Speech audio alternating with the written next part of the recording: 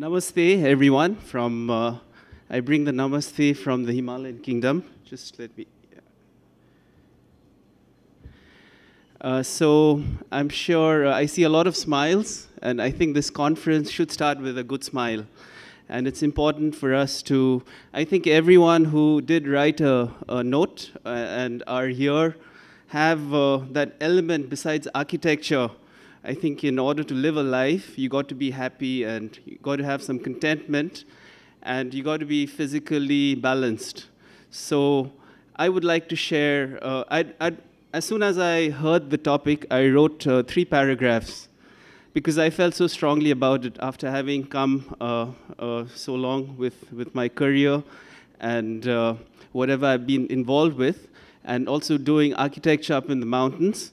I felt that happiness is definitely a state of mind. And, you know, Nepal has been through plenty in the last 15, 20 years. Specifically, we've had, you know, the Royal Massacre where we had the first family removed, and then we had a political chaos that kind of went on for almost 15, 20 years, and then the earthquake. But on reflection, I feel that if you look at history of any place, people who've suffered the most, take it Japan, take it Germany, you know, if they face it with some resilience, they come out much stronger. And I do wish that my country and my people learn from all these experiences.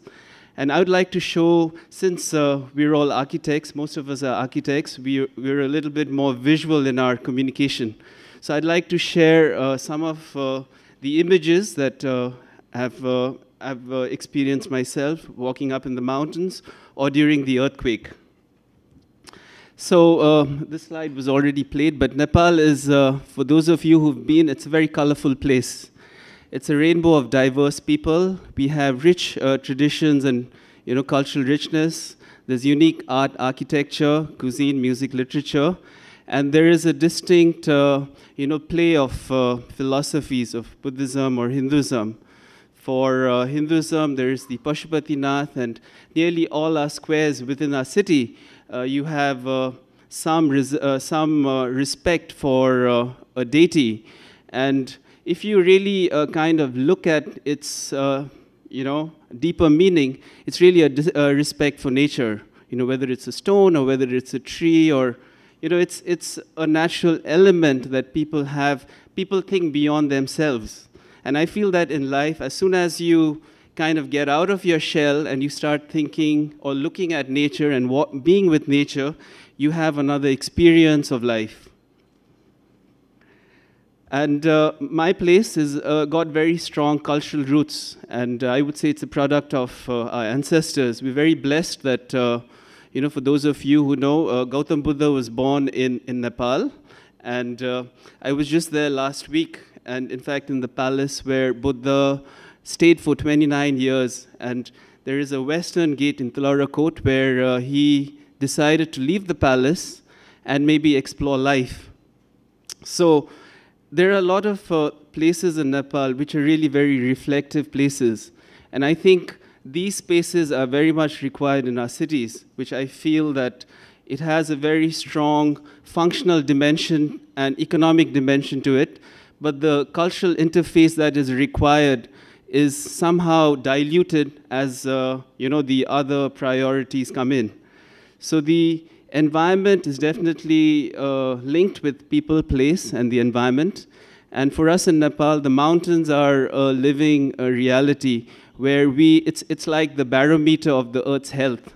Because what happens in cities like in China and in India, it affects the health of the mountains. We see the glaciers, the snow line changing according to the pollution levels that kind of happen, not in our country, but all over the world. So I would say it's a very good barometer for the way the world is functioning. And a place definitely in Nepal, because of the strong cultural interface of Buddhism and Hinduism, there are a lot of crafts that evolved, you know, whether it's woodwork or whether it's, bronze, brass work, or whether it's tapestry or, there are lots of craft that has evolved. And our spaces kind of reflect that in a certain way, which I will share with you. So, Kathmandu Valley, it's a valley where we have hills all around, and this is an image that was taken in 1950. It has 7 World Heritage Sites. Within that small place, you have the Kathmandu, Patan, and Bhaktapur, and 2 important Hindu temples, Pashupati, Changunara, the notable ones. The Pashupati is a very sacred place for all the Hindu people, and Changunara is our oldest temple. This was an image taken by Tony Hagen. A little background of our history. Our country was unified by the Shah king in the 1700. And 1700, sorry, this is the, and our country was closed till 1950, where the prime minister was more powerful than the king. The king was almost like a puppet. But in 1950, the country was opened up, and the first UN agency that came to map the geographic survey was Tony Hagen, and he has the UN visa number 1. So he came and he walked almost 1,400 kilometers right across Nepal several times and mapped the geographical state.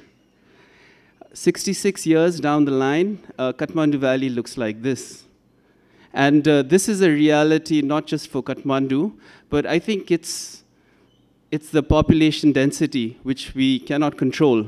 But I feel that definitely there is a certain attention towards, the family's structures become much smaller, but still I think everyone wants to be in the center. And specifically in Nepal with the political problem, everyone wanted to be in Kathmandu, and that's when it erupted even more. This is another image by Tony Hagen in 1950 showing the Bodhanath Stupa. And if you can see the scale of things around it, you can see the fertile land, and you can see a structure which had a certain definition. But in 2016, when the earthquake happened, you have all these buildings all around it, but you have a stupa in the middle which you cannot see unless you are inside it. A few images to reflect the 2015 earthquake. This is Bhaktapur, which is a very strong cultural place. There's a lot of earthy materials that make up the place. And there is a very rich cultural life. They have a lot of jatras, we call festivals. And the image on the top is when you have the jatra, and you see thousands of people making merry and really coming out to the streets to celebrate. And in 2015, when the earthquake happened, that's the image that we had. But, and this one is the image of the Kashtamandap Square, which is right at the heart of Kathmandu. The word Kathmandu is derived from this very temple. And what is so rather paradoxical is that, this structure is supposed to have symbolized the name and unified Kathmandu. But what over the years has happened is that this building was not maintained. It was very important, but right at the center of it, we missed out maintaining this building. And when the earthquake struck, there was a blood camp that was happening, and unfortunately, all the people that were inside it perished. So it's really striking at the heart of our cultural, thoughts, as well as reality, where we have the priority has been to get a political stability. As you all know, Nepal's been going through a lot politically, but culturally, in that process, we've lost a lot. And I feel that priorities, like we have this discussion, definitely should stream into the level of decision makers to understand the place which has an identity could also be restored. So in the earthquake, I think the most valuable space were not the buildings. The most valuable space for us was to run to an open space and see the buildings, what was happening to them. But over the years, like I showed you the image of the valley, we've lost a lot of our precious open space because of the development or requirement of the modern society. And I feel it was a very, 3 days I spent in an open camp in a tent in the Army headquarters. And for me, it was a real deep down, questioning of the profession that I was in. We as architects, are we compounding the problem? Or are we looking at ways in which we can mitigate if there is a disaster like this? And the reality of our present governance is there everywhere, whether it's garbage, whether it's density, whether it's revolution, it's there for us to see. But we all have dreams, and as architects, we definitely should work with a certain vision. And I feel that for us, it is the historical context, the interface that we have with what we've been blessed with to kind of work towards maintaining that character and identity. So I think when we look at our heritage, when we look at where we come from, a lot of time, we think, we question whether it's a burden. We don't know whether it's a precious inheritance, but it definitely is our identity. And when we come out and study in different places around the world and come back and see what we have, we perhaps understand it as a gift. And also I would like to say that it would be our responsibility as architects, as designers, to value this, because most of the people would be focusing on their daily lives, but we as architects, if you're going to add value, or are we not adding value to our space? So that should be the deeper question we should ask. So I would like to share a few projects that I feel that were smartly done, and some of them which I was involved with. The Dwarikas project is an interesting project in Kathmandu, where this person who loved walking, and also I like walking, but he used to walk around and he used to notice all these old buildings falling apart. And he started as a hobby that, okay, this building's falling apart, what are they doing with all these old windows and artifacts? So they were burning it, they were throwing it, and they were kind of, just wanting something new. So he started this collection, which kind of, one fine day he had 200-300 of windows with him, which were of great value, but it, of course, needed to be restored. So that's the time I was involved with. So we started by making an inventory. And I think in whatever you do, first you need to be able to understand the elements that you have, whether it's a three-phase, for us, it was the elements that these wooden pieces had. And some of these weigh over a ton in terms of weight. One window weighing a ton. So you can imagine, besides the wood, the thought, the craft that went through it. So we, after doing the inventory, we studied the 3 cities, and we understood a certain, certain music that they played, whether it was few windows or whether it was an element. And finally, the product that was produced was really an understanding with a background of all that we saw. We kind of took all these pieces and salvaged it into an environment that was very Nepali, which had a certain identity. So I think any dignitary that comes to Nepal, they would love to go and see this place. And I think it's important as architects, as designers, to interface your work with your surrounding. Moving up to the mountains, which I think in Jaipur I miss. I don't see the mountains, but it gives a certain cool feeling immediately. This is the Lukla airstrip, where as the plane lands and you get fresh air. Mind you, when you go higher altitude, you have less oxygen, not more oxygen.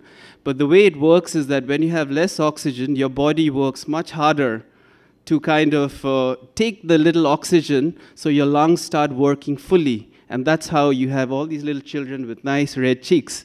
So it's not that you have more oxygen higher in the altitude, but you have to be careful. So the first project we did in this place was a small village called Farakpa village, where we incorporated, there was this old building which we had to dismantle, and then we reused all the stone and wood into this little village, or rather it's these cottages. So it's all built with local material, with wood, slate, stone, and all the materials that we could salvage. The second project you see just beside the Kwangdi Peak, there is this little thumb we did a resort here because up in the mountains, we feel that everything should be traditional. But you know, you have people coming there, so why not have certain infrastructure? Sorry, this is just sliding a little fast. So this was the site where you could see the mountains, and you see the Everest, the Nutse, Lhotse, Amadablam, and we're really blessed with all these mountains. But we need to understand how to do a little bit that would probably help us stay comfortable, because if you stay out in the cold, you'll freeze. So how do we create certain infrastructure, whether it's tourism or whether it's hospitals, up there in the mountains? That's very important. Otherwise, we find people leaving the mountains and going towards the cities. So this was a little ambitious project where we had to kind of make 20 rooms. And I feel that projects which are scaled down to match the difficult environment is very important. You should not have, you know, a hotel with 300 rooms. I think the set of problems that it brings along would really kind of overshadow the purity of that place. So the people that come here really like very simple space. A clean bed, you know, a little diary that they can write, no television, but just to see the mountains and just get a sense of peace. So this was how the image looks finally at the end.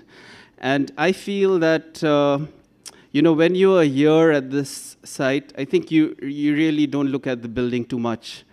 You just get overpowered with the mountains, and it's a very humbling exercise, or rather experience. And I feel that in the city, we want to do iconic things, but we don't see the iconic, I would say, iconic nature, you know, that is all around us. We miss that. And in Nepal, we have plenty of the iconic natural places which kind of form the Himalayan range. And I feel that this could be a very strong resemblance or inspiration for us to involve ourselves with. This is a small project, but I feel I can share this with you because the US Embassy in Nepal decided to build a memorial for their Memorial Day. And they have a set design it's a cookie-cutter design, the embassy design, depending on the country, whether it's a small country or a medium country or a large country, they just come and place that design. So the ambassador floated a design competition to kind of guide them to do a memorial. So whether we could make a small building or a block, and my thought was I'd gone to this marble quarry in Kathmandu, which I kind of saw the process of taking a huge boulder and slicing it, and then, you know, creating marble pieces. So I took that as an inspiration to do this, this little sculpture that as you enter, you see a huge rock, but as you go around it, you really see gaps. And I feel the memorial was a metaphor to this thought that it is very strong, almost like a rock, but it's not there. You see these gaps. So then we were asked to kind of build it. And it stays as a piece of sculpture in the garden with 3 words from a poetry that I had written about remembrance, recollection, and respect. And I feel architecture has that opportunity for us to make people stop and think, and make them, in the process of thinking, make them a better person. It's not just architecture, it's a way of thinking, it's a way of living. So it was really a good feeling to have this little sculpture inside the embassy, because the ambassador wrote to us saying that in the evening when everyone returned back to their work, they kind of looked at this piece and felt uplifted and went away. Presently, I'm working on this site, and what could be more majestic than to be in a place which almost looks like a painting, where there is a settlement, there is a river that winds through. It's almost like you know, a letter you wrote home when you were small. You drew the mountains, you drew a river, you have sunrise.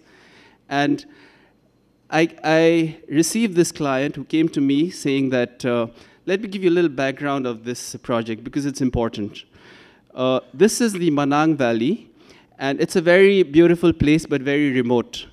And our late king, King Mahendra, he came on a helicopter here and he landed on this place and he saw the place and he saw the people and he found the people very, you know, cut off. So he gave them special privileges to do trade. But unfortunately, what happened was that a lot of them left the place and came to Kathmandu and did trading in Hong Kong. So there were a lot of abandoned houses.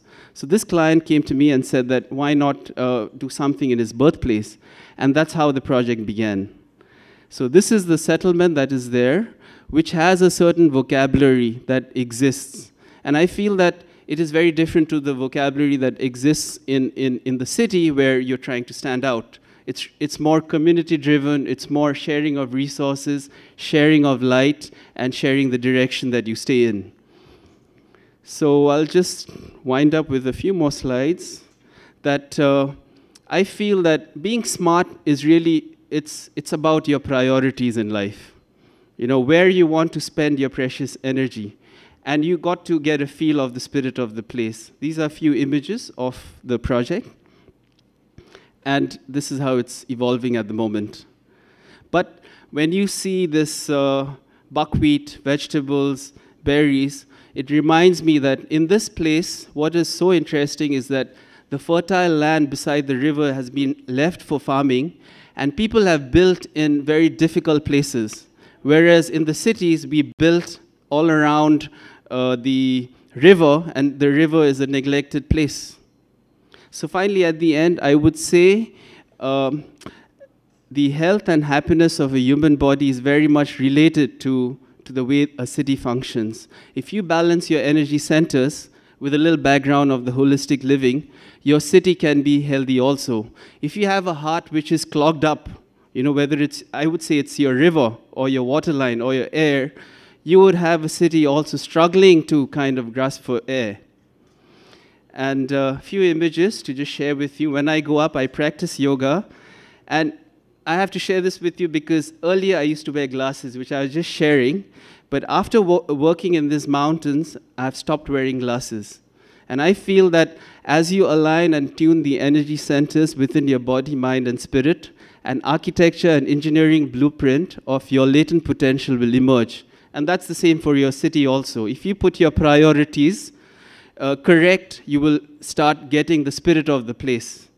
So these are certain contexts of sharing, yet with a sense of privacy, a certain openness reflecting to our modernity, and also the courage to remove the inessential. And I think the earthquake has been a big lesson to us to really reevaluate what is essential, what is, what is non-essential, and how to kind of maintain these heritage that we have. So definitely a sense of place is very important, and it should reflect your identity. And the inheritance from our cultural, wherever you are, it forms a background to really interface your projects and design with. So I would like to stress on the word identity, and I would like everyone to look at it as a precious inheritance and a trusted responsibility.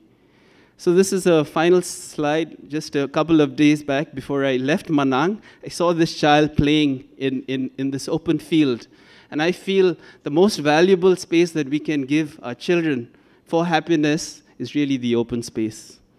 Thank you very much. Thank you, Saroj. That was very, very refreshing. Our next speaker today is Mr. Jitendra Mehta. I had the privilege of meeting him yesterday evening, and he's quite a ball of energy. And so he graduated in '93. He was a university topper. And his firm is the only consultants to have 4 major selections of proposals prepared by them under Smart Cities Mission competition amongst the 98 aspiring cities of India. Jabalpur and Indore in top 20 of the first round, Ujjain and Gwalior being the top 10 of the second round. Mr. Jitendra Mehta is recipient of various national level and other prestigious awards for many of his outstanding projects, which include, among others, JK Cement's Architect of the Year Silver Jubilee Award in 2015, IA Excellence in Architecture Award 2011, Hoodco Design Awards, and I think the list is very long. Probably I'll consume the 20 minutes if I were to read the whole of it. So now I really would like to invite Mr. Jitendra Mehta for his presentation. Thank you. Yeah. It's a privilege for me to be here on the prestigious forum of ARCASIA. Last almost 30 days, we were in a different mode, chatting, discussing with Mukul, Gyaninder, Tushar, and the entire team of Rajasthan about organizing this event. And then I got this opportunity to talk something about smart city. The mandate given to me is 20 minutes that I have to complete because my friend Dhruv is sitting with a bell over there. So I thought maybe I'll come up with a presentation and I'll try to make it in 18 or 19 minutes precisely. Second, taking it up further, what Sarosh has told, it was really inspiring. Of course, not the yoga which he has done and shown in the photographs. That was a bit difficult.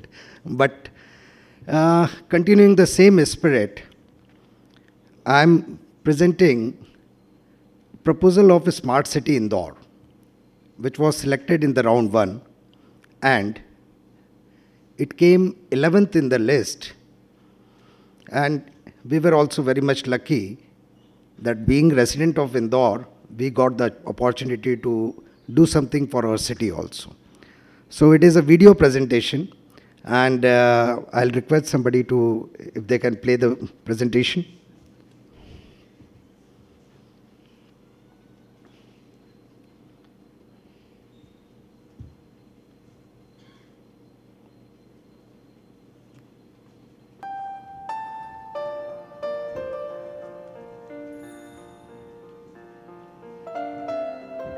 Although the archaeologists have claimed to trace the origin of settlement to some 4,000 years back to the days of Indus Valley civilization, yet the history gives a hint of Indore as a city of comparatively modern date, founded and developed by local landlord Rao Nandlal Chaudhary from 1650 to 1741, later taken over by Maratha warriors, the Holkars. Indur was a small village on the confluence of beautiful rivers Khan and Saraswati, situated on one of India's oldest pilgrimage routes from Mahakal at Ujjain on river Shipra to Omkareshwar on the river Narmada and onwards to Rameshwaram. Indore was on the route of Marathas of Deccan on their way to North India. It was a military camping site, strategically located amidst the two political power centers of that era, Pune, the capital seat of Peshwas, and Agra of Mughals. Shab-e-Malwa, the pleasant climate, fresh air and life-giving rivers attracted the Holkars to eventually make Indur their capital. Drawn by the promise of lucrative trade, the camps of Marathas and capital city of Holkars, the traders from Rajasthan, Gujarat and Maharashtra, settled in for business opportunities in the region. Holkars developed Indore and started constructing Rajwada with its epic center. The city took its natural sprawl, following the needs and necessities as required time to time. It was the visionary ambitions of Holkars who engaged Sir Patrick Geddes to develop the master plan of Indore, who stayed in Indore for a period of 2 years during plan preparation. During the Raj rule, Indore became popular across country as a hub of trade and commerce with distinct market segments for distinct commodities, especially one of the largest textile centers in Asia. During the pre-independence, the traders and entrepreneurs who began their small businesses centuries back could create a considerable buyer's base over time, adding to the economic development of the city. Post-independence, Indore continued the patterns of life that were established by the trader community, and urbanism created lots of pressure on the central core around Rajwada, known for the distinct trade and commerce opportunities, resulting in dilapidation of urban infrastructure till the date. Amidst the burdens of this rapidly growing city, Rajwada and surrounding suburbs remained the cultural, social, economic and political pivots of the city.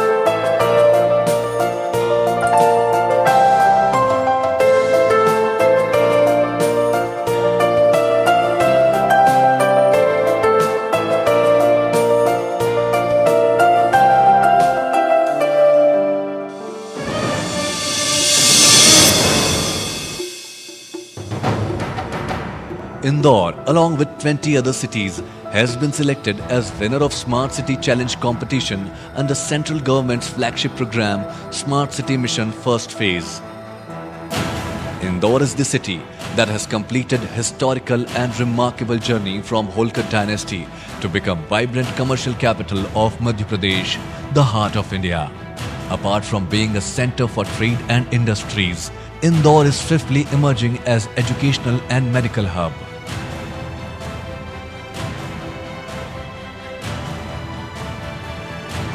In the process of preparation of Smart City proposal, Indore has carried out one of the widest and hugest citizen engagement program, which has shaped the vision, goals and strategies, selection and planning of ABD and Pan City proposal.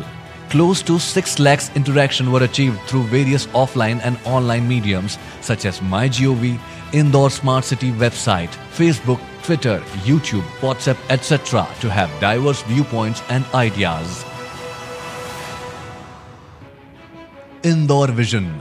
This large city engagement program brought in the conception of a world-class smart city which based on these 5 I's: innovation, inheritance, inclusion, incubation and investment. Rejuvenation and innovation in special restructuring of urban form, sustainable urban mobility, environment and infrastructure. Inheritance of rich cultural and economic heritage, inclusive urban governance and citizen services for better lifestyle. Incubation of the urban workforce, enabling Indore to be a destination for investment. On basis of suggestions, opinions and ideas received from local public, CBD area Rajwada and adjacent areas which is in the center of this rapid growing city have been selected for the area-based development. The Smart City proposal will be implemented in 2 parts: Area-Based Development Proposal and Pan City Initiative Proposal. 742 acres of area around Rajwada has been selected as a pilot Smart City area for development.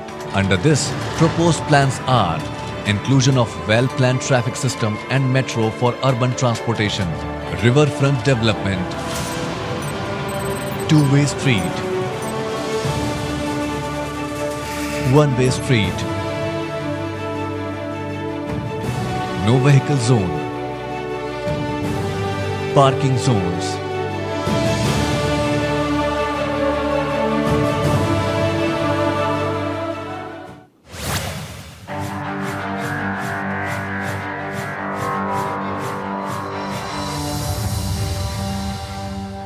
Revitalization of the urban form of Rajwada area and transforming it into a vibrant center of business, while cherishing and conserving its integrity as a historical, social and cultural center.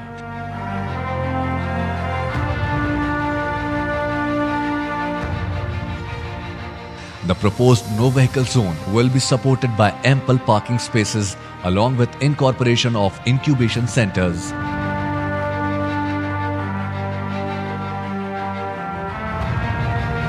Conservation of heritage and heritage street development for Heritage Walk is one of the initiatives. Apart from making these heritage streets no vehicle zone, construction of plazas and avenues for the citizens will be the key attraction of this proposal.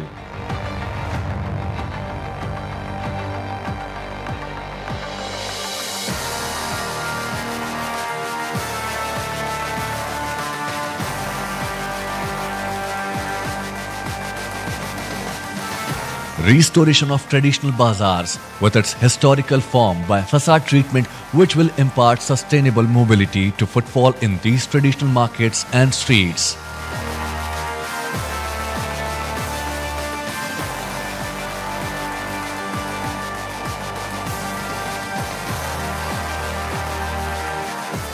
Shifting of the web of overhead power lines to underground in traditional eateries, gold and silver jewelry shops, cloth and ready-made garment shops, as well as water supply, sewerage, OFC lines and other vital utility services will also be underground by utility ducting, through which footfall and approachability in the area will be easier and narrowness of the roads will be decreased. With such initiatives, economy of these traditional business centers will be revived. Smart street lighting and lighting of public open spaces will be conducted by solar energy.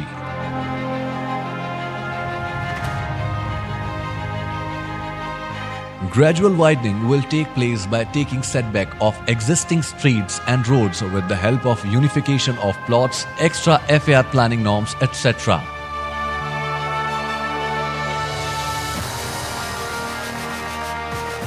The private properties in the area will be incentivized to go for the redevelopment through additional FAR over existing FAR.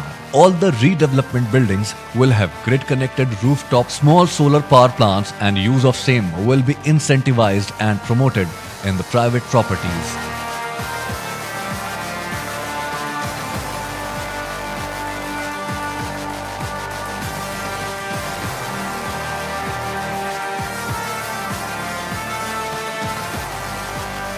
It is also proposed to revitalize the rivers through riverfront development, which will open up the riverfront as development of promenades and healthy environment to bring citizens closer to their natural heritage.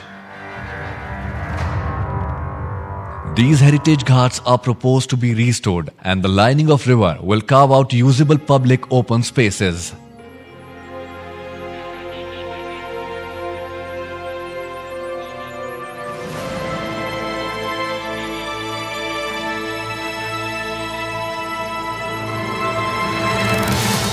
CP Shekhar Nagar slum, which was situated in the midst of city for last 40 years, has been shifted to newly constructed homes recently, and development work of this area that comes in Smart City is commenced in the form of riverfront development and green beautification under Amrut Plan.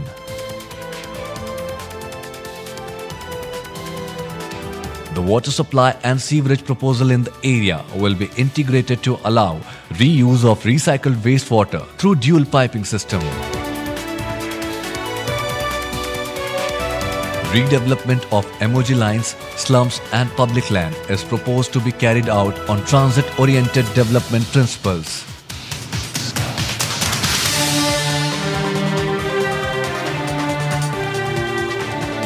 These areas will be developed as mixed-use, high-density and walkable communities that has improved pedestrian safety. In the Pan City initiative, Indore has proposed an Indore Intelligent City Management System with two sub-components. First, Smart Solid Waste Management. Second, Intelligent Transport System. The Pan City proposal will have a central command and control center along with a common multi-purpose backbone communication network and remote sensor network to acquire key data related to transport and waste management. These sensors will include cameras, traffic signals, sensor devices installed at traffic junctions on public transport vehicles and waste management vehicles, etc. The Smart Solid Waste Management will also use same command and control center and communication network for monitoring of waste collection, transportation and disposal of solid waste. Waste to energy mode of disposal is proposed to be used for treatment and disposal of solid waste. Intelligent transport system will have traffic management through adaptive signal coordination and control, traffic surveillance and monitoring through command and control center. Other features of ITS are public transport management, parking management and electronic payment system.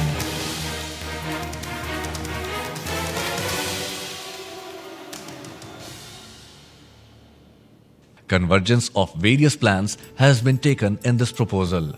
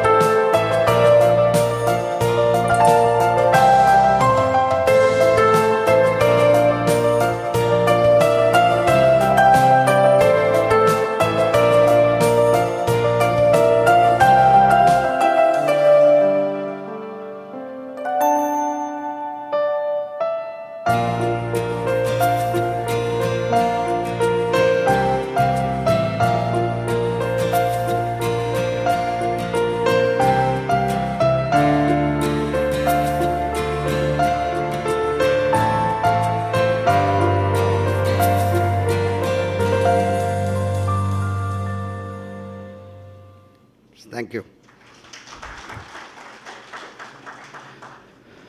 There were a lot of, I'll just like to conclude, there were a lot of discussions regarding the executions of the plans, but I think full credit to the residents of Indore, the governance, the various professional organizations working in Indore, that we were able to, 3 years back, Indore was ranked as around 150th position in the cleanliness survey. Recently, just in last month, we were number 1. Probably while making this SCP also, it was the willpower of the people. They were actually, see, this is a very important thing, because when it comes to smart city, a lot of architects I frequently interact with, they say it is something IT, something this thing. It is not that exactly. It is a total integrating, very integrated proposals in which each and every aspect is well covered. Of course, without IT, without our smartphone, I mean, thinking future ahead, it's not possible. We need to have. But it was misinterpreted in that way, and as Sarosh has pointed out in his presentation, which was the heart. Rajwada is the heart of Indore, which unfortunately, and over last, I think 15, 17 years or more than that, has lost its identity. But we took this as Smart City Challenge selection of area as an opportunity to basically restructure it, rejuvenate it, and that's how, and I am sure with the way we have worked in Swachhata mission, I'm sure Smart City execution of Indore will also win laurels. Thank you very much.